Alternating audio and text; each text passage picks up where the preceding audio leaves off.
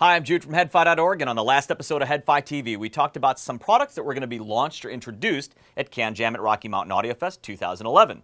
Well, CanJam at RMAF happened last week, so in this episode, we're going to talk about some of the things that stole the show.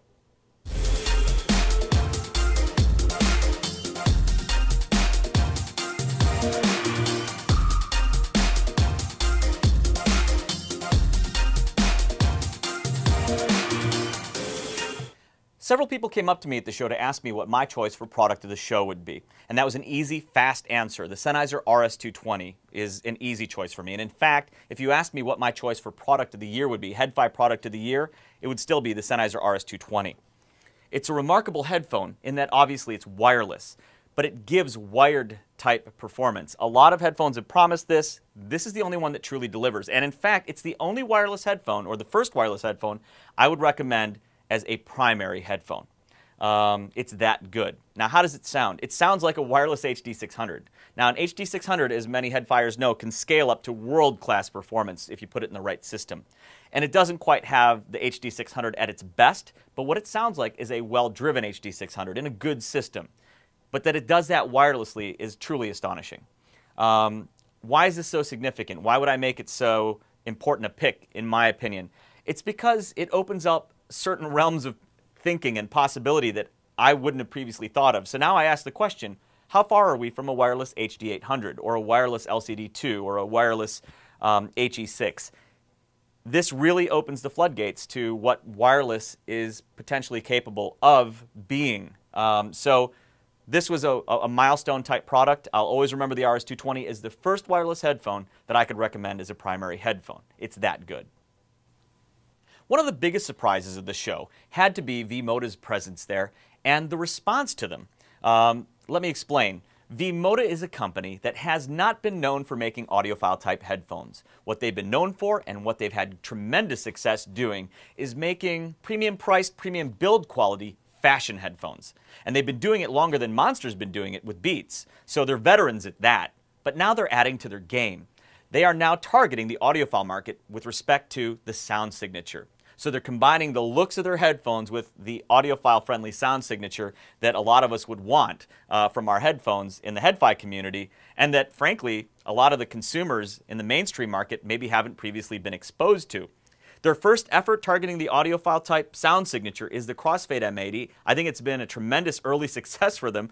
It's already one of my favorite portable over-ear headphones, and you'll see similar responses by a lot of the owners of them on headfi.org in our forums.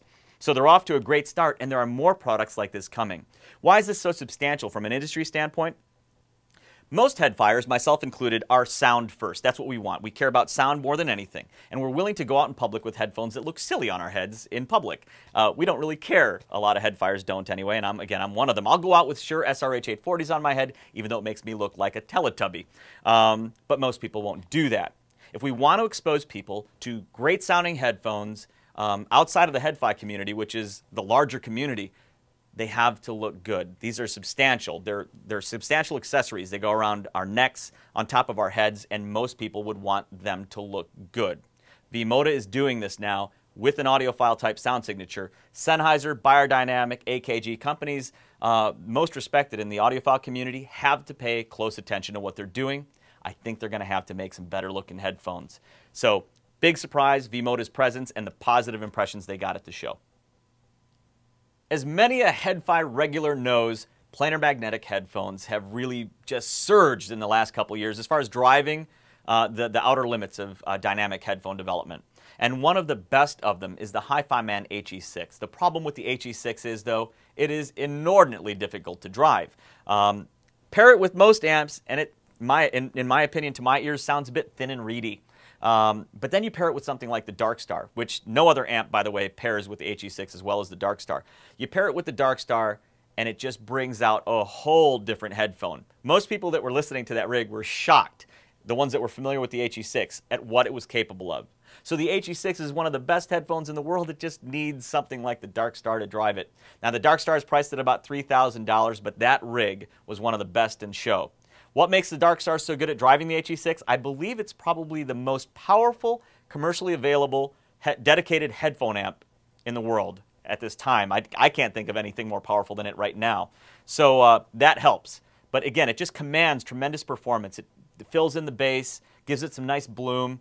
And then you, of course, have the HE6's legendary treble, and it just does what you want the HE6 to do, but through most other amps, it just can't. So that combo was definitely one of the best of show. Ray Samuels Audio also makes one of the most powerful portable headphone amplifiers, the SR71B. It's been available for quite some time now, and it's really one of the only commercially available portable headphone amplifiers that can drive something like the HiFiMan HE6 with any amount of authority. Just something most portable amps can't do. And it's remained relatively unchallenged in that market. It's fully balanced input to output. ALO Audio, though, introduced the RX Mark III at CanJam at Rocky Mountain Audio Fest 2011, and it represents what I consider to be the best challenge to the SR71B I've seen so far, and in some ways even trumps it. So it's also fully balanced input to output, but it has a bass control that actually helps fill in the HE6 and makes it sound bigger. Now, I know you think bass control and you're thinking like the old style receivers, stereo receivers that had treble and bass controls and how bad most of those were. But we're talking about a bass control on the RX Mark III that really only affects the bass. It had minimal, if any, impact on mid-range. It was truly wonderful at just controlling bass.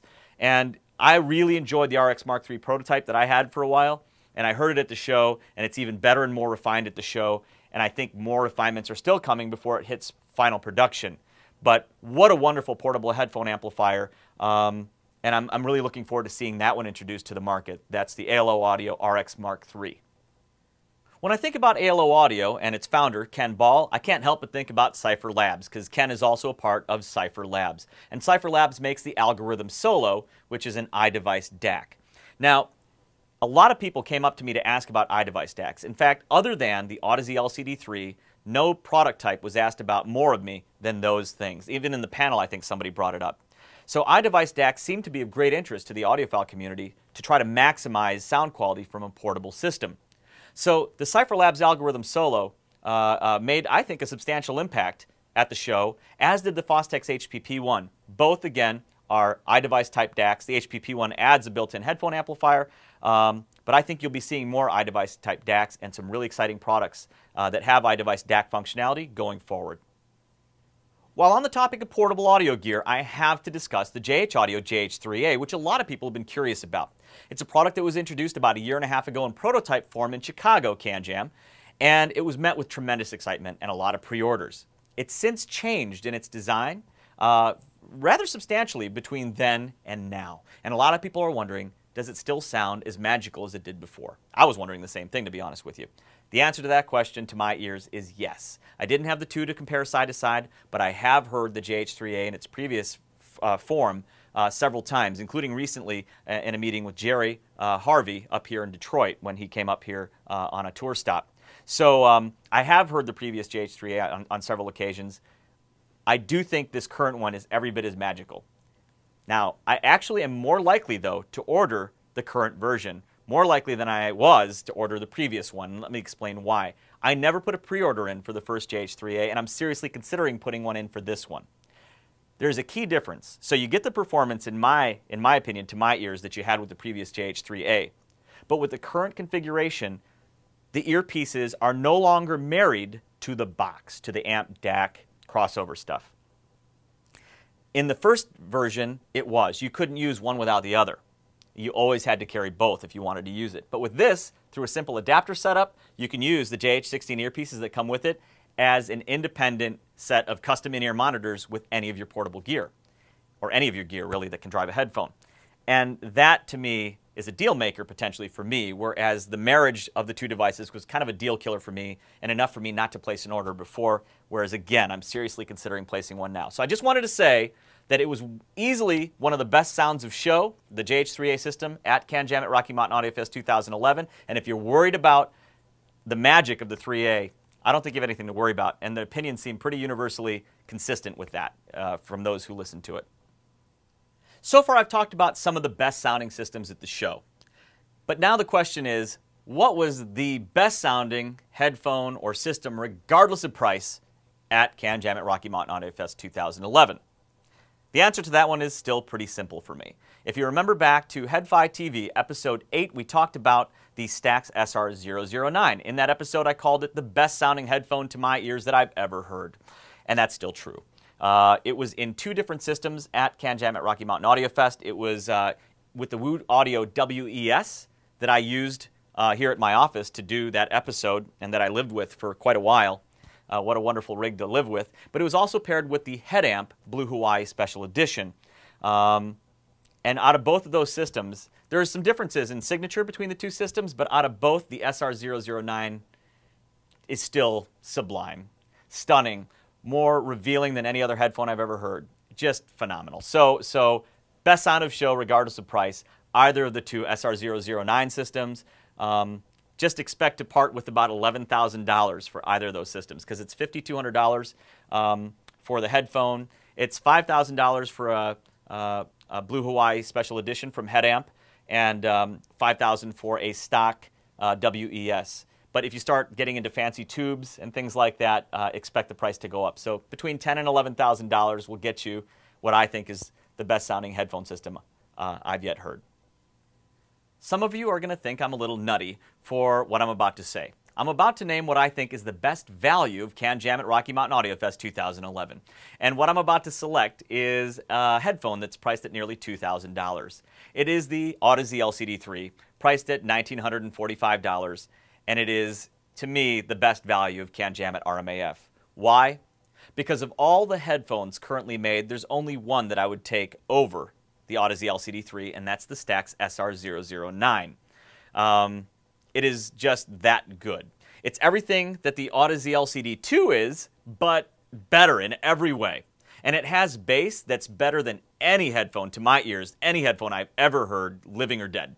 In terms of texture, detail, impact, the bass on this is standard setting. Frankly, if I could cut and paste the bass from this to an SR009, I'd have something akin to the Uber headphone, the ultimate headphone. But that's how good the bass is on this. But it's also remarkably detailed. The driver is all new. A much, much lighter diaphragm than in the LCD2. And just an all-new driver. So lest you think because it looks like an LCD2 that it essentially is one, it is not. It uses an all-new driver. Yes, the style is relatively similar, nearly identical. Different wood, much softer cushions, brown leather instead of black, new cable guides on the earpieces. But other than that, you know, it does look a lot like an LCD2. But do not be fooled into thinking it is an LCD2 Rev 3. It's not. All-new driver, and you can hear it when you listen to it. I've had the great benefit of being able to take this one home. This one's going to be mine, by the way, and I'll probably, don't be surprised if I buy another because they're kind of heavy to carry around, but that's how good it is. What a wonderful headphone, the Audeze LCD3, best value of the show. So those are some of the things that I think stole the show at CanJam at Rocky Mountain Audio Fest 2011, but that wasn't everything. So in the next episode, we're actually going to discuss a few more things from CanJam at RMAF 2011, but we're also going to talk about the Tokyo Headphone Festival, which I'm going to this coming Saturday. So in the next episode, look for some footage and coverage of the Tokyo Headphone Festival and also CanJam at Rocky Mountain Audio Fest 2011, some more coverage from there. Thanks for watching this episode. We'll see you next time.